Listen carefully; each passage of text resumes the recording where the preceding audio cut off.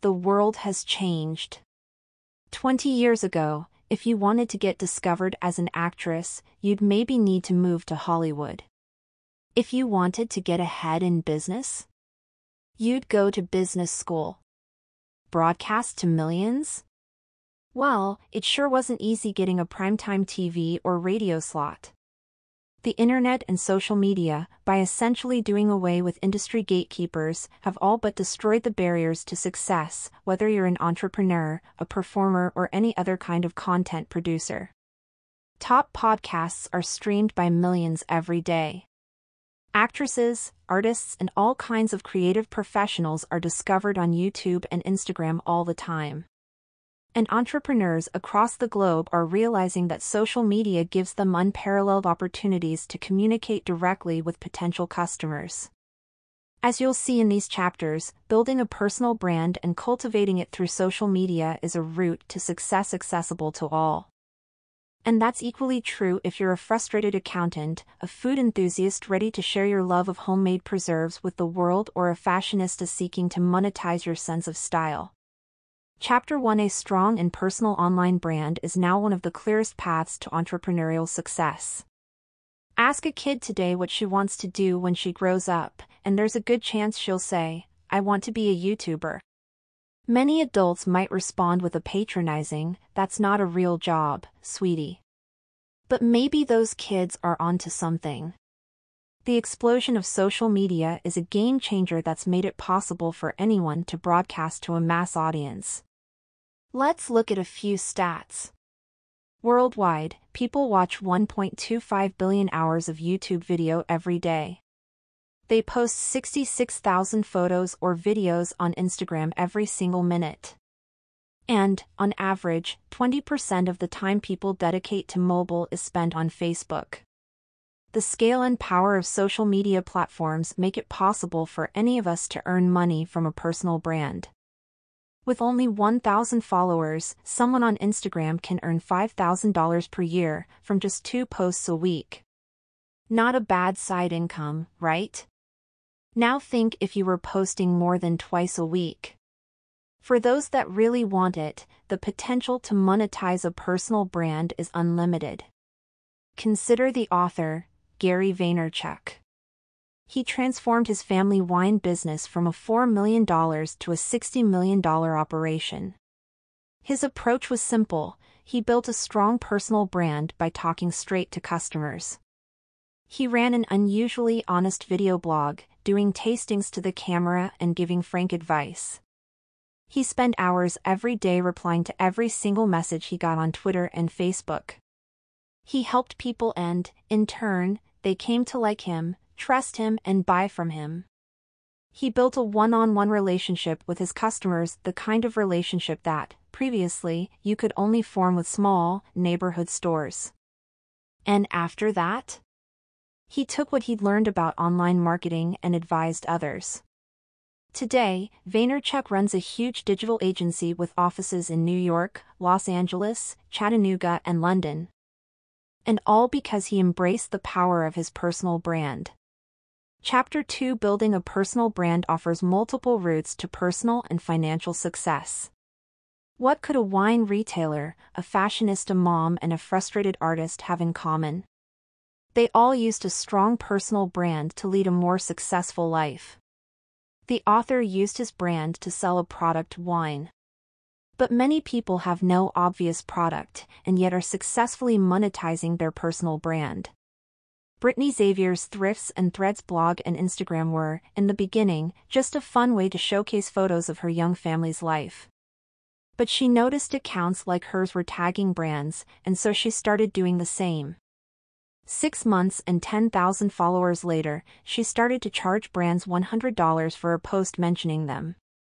She discovered that she was aiming too low when a jewelry business proposed a single blog and Instagram post for $1,000. Today, Xavier focuses on her family lifestyle brand full-time, earning plenty, traveling, and having fun. But what if, instead of revolutionizing your life, you just want to make it a little better? Will a personal brand still help? Absolutely. Louis Blocko was a full-time art teacher and frustrated artist. He didn't want to give up his job, but he did want to have more success selling his art in his free time. After learning about Vaynerchuk's experiences, he started to consider how he could market his work differently. He hosted free wine and paint classes and posted pictures of the events on Instagram.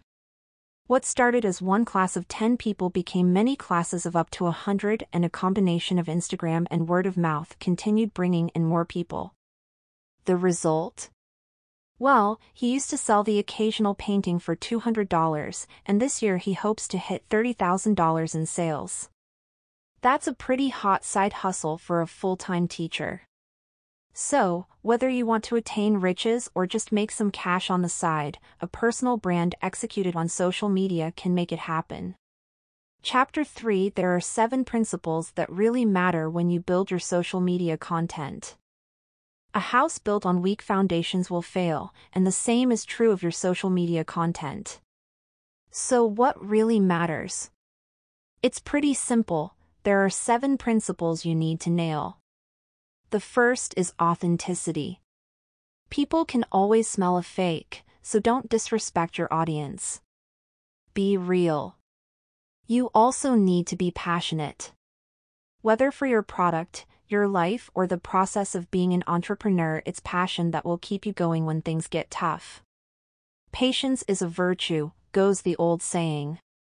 And it's true here. Building something new takes time. Accept that.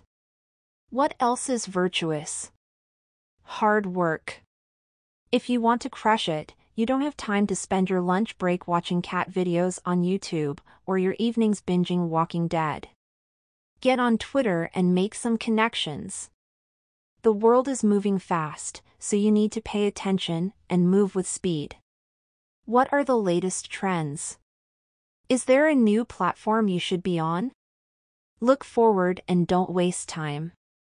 Finally, you need the right intent. All great entrepreneurs have one thing in common: they're not only in it for the money. It might seem counterintuitive, but it's true. All the best influencers and entrepreneurs are altruistic. They are driven by providing service and value, and they love teaching and helping others. Listen to Jenna Sword, founder of a brand advisory service called You Can Brand. She says her truest love is watching the ahas go off in people's minds as she helps them solve a problem. When your intent is self-interested, customers won't tell others to come buy from you, and they won't come back. So center your activities around altruistic values. Think about what you can give and how you can help. That's the only sustainable way to be a success in the long run. And hey, it feels good, too. Chapter 4: Don't worry about creating content. Document instead. The idea of creating engaging content for social media might seem daunting. Sure, you love sports cars. But do you really know enough about them to run a weekly video blog on YouTube? Well, don't let your misgivings stop you. Focus on documenting rather than creating. Rich Roll was an overweight, unhappy, 39-year-old lawyer when he decided to give up the junk food, embrace veganism, and take up running. Years later, after becoming an endurance athlete, he thought it could be fun to film and share his training for the Ultraman World Championships. His 5-minute YouTube videos, showing training or talking about diet, started to get thousands of views. That led to a CNN interview, which, in turn, got him a book deal. He launched a hugely popular podcast, blogged like crazy, and kept YouTubing. Now with a second book deal and regular speaking engagements for the likes of Goldman Sachs, he is regarded as an influencer's influencer. Now, there's a lesson to be learned here. Roll didn't wait till he had it all, and that's why he attracted so much interest. People enjoyed going on that journey with him, following as he documented his progress and watching him learn. So, rather than stressing about how to create unique and creative content, embrace the possibility that you are the unique content. Vaynerchuk employs a videographer who films his every working moment, bathroom visits, and confidential meetings aside. The content it generates is a great learning tool for other entrepreneurs.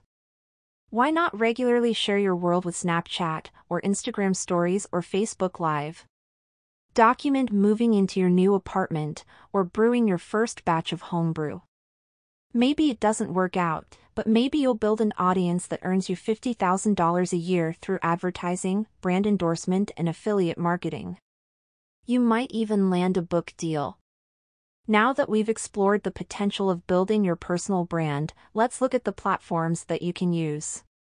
Chapter 5: Snapchat offers unpolished reality and a real test of your branding abilities. In 2015, the music producer DJ Khaled got lost, in the dark, on a jet ski. Attempting to get home in the dying light, he Snapchatted his disorienting ordeal until finally reaching shore and safety. Already popular, his personal brand exploded. Khaled was one of the first Snapchat stars, because he was authentic, and Snapchat is all about unvarnished authenticity. Khaled didn't overthink things or edit too much or seek a perfect shot. He was just himself. Sure, the content was a little goofy, but it was real. In contrast to Instagram, which is often so curated that it seems fake, Snapchat offers an authentic peek into a person's life. Now, this can make Snapchat a little tricky for marketers. But if you're already present on other platforms, Snapchat offers a great opportunity to show a more human side. It's where Sarah, a realtor, can admit that, despite her diet, she has a weak spot for fries. And where Sean, a sports store manager, snaps himself playing foosball with his kids. There's another reason Snapchat is tough, and why it's such a great training ground for marketers. With no hashtags and no sharing, Snapchat offers no discoverability. So to go big on Snapchat, you really have to be offering value. Sharing a picture of your cappuccino isn't enough. Lauren of the Skinny Confidential, a lifestyle blog, explains that, when she snaps a picture of her coffee, she also gives some value, saying something like, "I'm enjoying an iced coffee on this hot day. I'm using a silicone straw because it doesn't contain BPA, and I put cinnamon in there because it's good for your blood sugar levels." Snapchat forces you to give a little extra, to share your personality, to add some value, and that's good practice. Ultimately, Snapchat is a space to be human. You might not make lots of quick sales there, but you can reveal a little bit of your personality. What's not to like about that? Chapter 6: Twitter is a great place to get noticed with a specific target audience. Back in the day, the water cooler was the place to catch up on the latest gossip about news or a hit TV show. Now, people chew the fat on Twitter, and that conversation is taking place 24/7, with input from every corner of the globe. But Twitter offers more than just chatter. It's also a great platform for getting noticed. Why? First, on Twitter, you have more chances to spark word of mouth. No one posts 50 times a day on Instagram, but tweeting 50 times? Totally fine. Second, the retweet function is an incredible way to generate awareness. Imagine you've made a video mashup of rap artist Drake's work.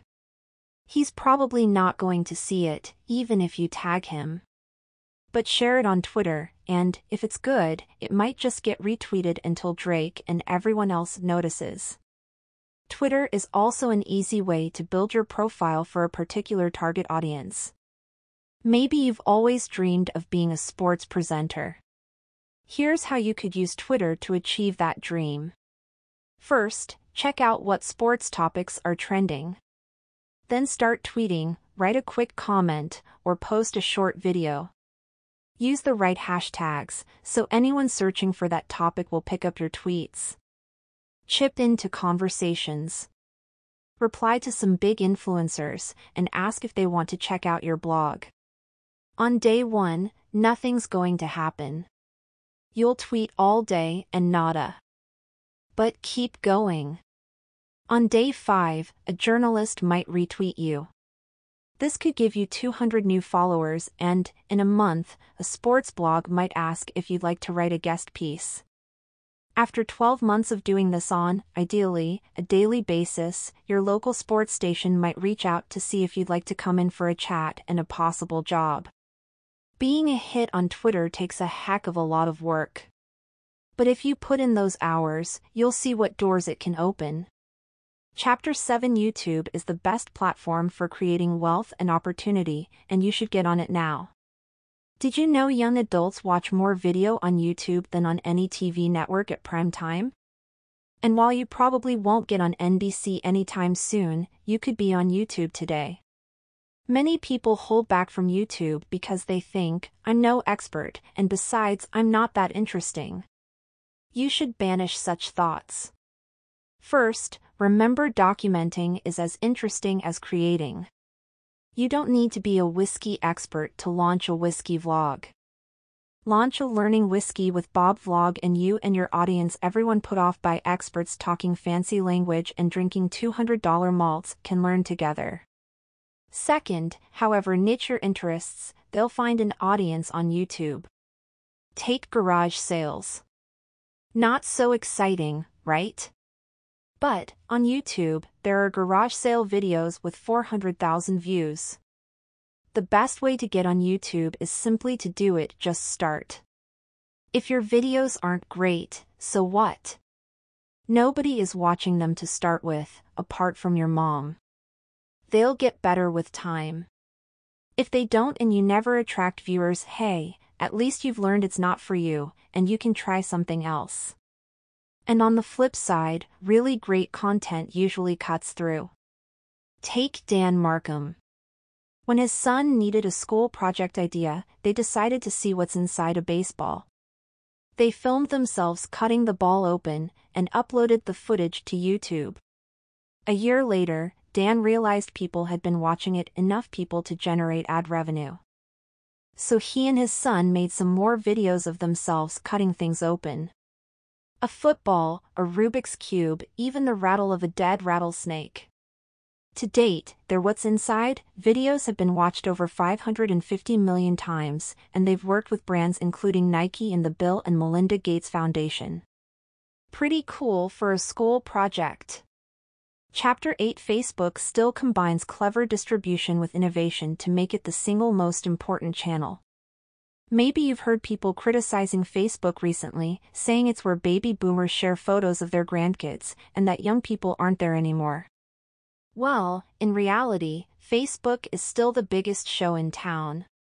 2 billion monthly active users don't lie. From a business perspective, Facebook's great advantage is its flexibility for both content and distribution. Facebook offers a versatility that no other platform can. Want to pump out a 12-paragraph blog entry? That'll work. 10-second video? Sure. 20-minute video? No problem. Some simple photos? Get 'em up there. And it offers incredibly rich targeting. Want to target people between 18 and 25 years old who live in downtown California and are interested in skateboarding? No problem. Spend $12 and several thousand of them could see your post of a cool skate t-shirt that you designed. So that's all great, but can you do anything really innovative on Facebook? Sure, with Facebook Live. Live lets you broadcast in real time to your followers, take questions, and get instant reactions. Now, it's not for everyone. There are only a few live TV shows for a reason. They're hard to do. But if you're experienced with video, it can be very powerful. Brittany Castro of Financially Wise Women is a great example of someone with a fresh personal brand in a stuffy old industry, personal finance. She first attracted attention for a finance rap video, the exact opposite of the marketing you'd expect from a financial advisor. These days, she's a hit across all channels. But her favorite is Facebook Live. She loves the way she can answer women's financial questions live, bringing them real value and talking directly to her potential customers. And by doing lives with her brand partners, such as Chase Bank, she is bringing her offer to a huge audience. So for all the doubters, yes, Facebook is still innovating. And so should you. Chapter 9: Instagram is more important than ever, with a mix of content and great discoverability. People usually don't complain when there's too much beauty. But this was actually an issue for Instagram until the site launched its Stories function, where people can post spontaneous photos and short videos, knowing that they'll only be up for a day. Now Instagram doesn't suffer from being too polished, it has a perfect mix of curated and ephemeral content. The day Stories launched, the site's CEO admitted he hadn't posted for 6 days because none of the moments seemed special enough. Now, users can post stunning shots for posterity and snap their morning coffee with a cheery caption and stick it on Stories, knowing it'll be gone in 24 hours. Stories is now hugely popular, and savvy users are employing it to show a little behind-the-scenes personality. So the site's new balance is one reason it's thriving. But even more important for us, Instagram offers some super simple ways to do business development. Here's a hypothetical success story that demonstrates the point. Tom is an ambitious manager of a clothing store in Kansas City called An Avant. He starts Instagramming as much as possible. He posts photos of everything: clothes on hangers, shoes on shelves, and tons of customers wearing their new outfits, all nicely filtered. Every post has the right hashtags: #AnAvantwear, #KansasFashion, #FallTrends, #FallFashion. On his lunch break, he starts to reach out to stylish locals by searching Kansas City and seeing who pops up. He direct messages some of the more popular and fashion-oriented people, saying, "Hey, I manage An Avant, we love your style. Come by and we'll give you 25% off your purchase." Of the 40 people he reaches out to, 6 post on their social media about this nice guy who complimented them and helped them out. Tom then invites his influential locals in for a fashion night with a 30% discount and makes the event so fun that he doesn't even have to take photos anymore. All the guests are uploading to Instagram themselves, #AnAvant. Sales are up, and so is Tom's personal brand. What's next for him? His own fashion line? A successful blog?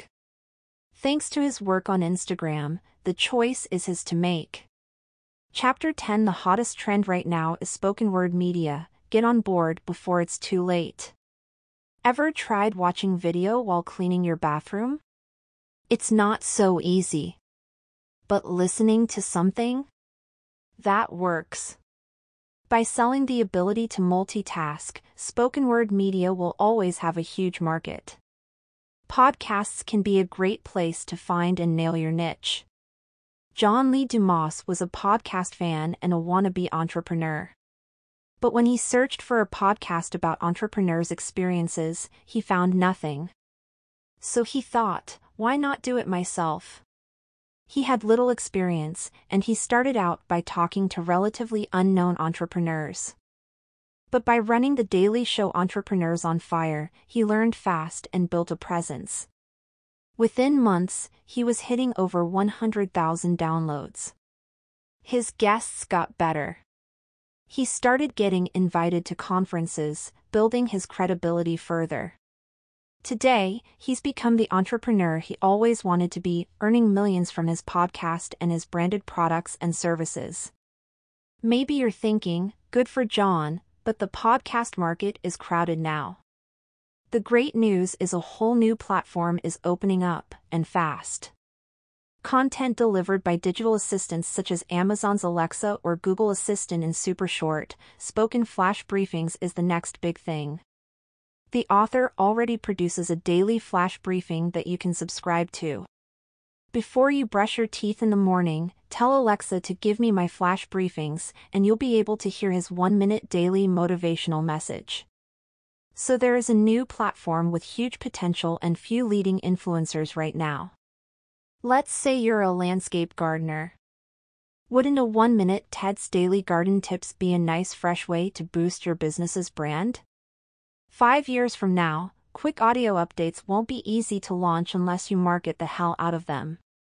But now do something interesting and it could take off. So what are you waiting for?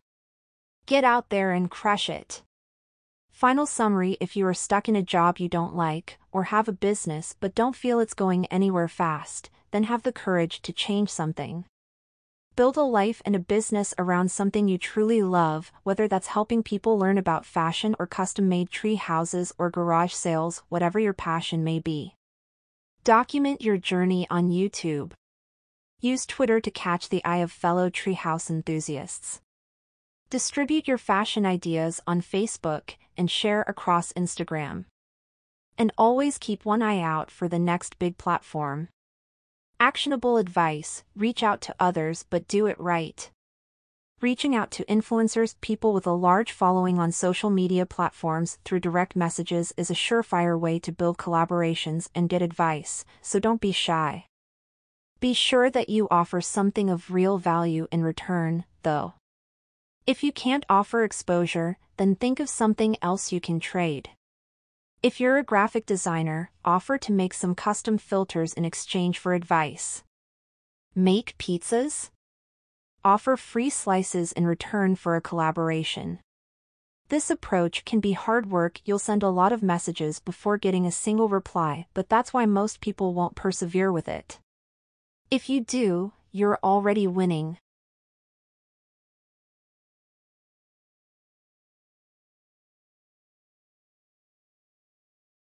Thanks for listening. If you enjoyed this, please like and subscribe to the Literary Digest for more videos like this one. And don't forget to leave a comment below and let us know what you found most helpful. Until next time, keep striving for success.